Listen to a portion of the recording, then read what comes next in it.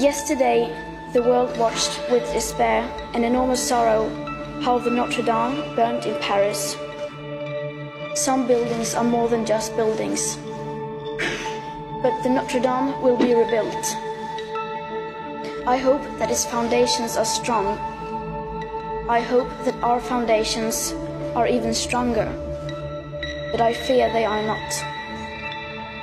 Around the year 2030, we will be in a position where we set off an irreversible chain reaction that will most likely lead to the end of our civilization as we know it. That is, unless in that time permanent and unprecedented changes in all aspects of society, including a reduction of our CO2 emissions by at least 50%. These calculations are not opinions or wild guesses. These projections are backed up by scientific facts, concluded by all nations through the IPCC. We are in the midst of the 6th mass extinction, and the extinction rate is up to 10,000 times faster than what is considered normal, with up to 200 species becoming extinct every single day. Erosion of fertile topsoil,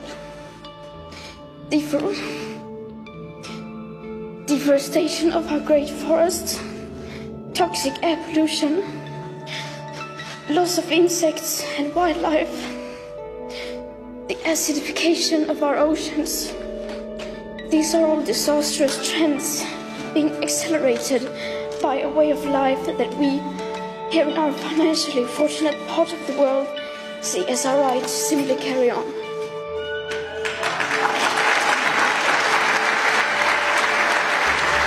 But you cannot ignore the scientists, or the science, or the millions of school-striking children who are school-striking for the right to a future.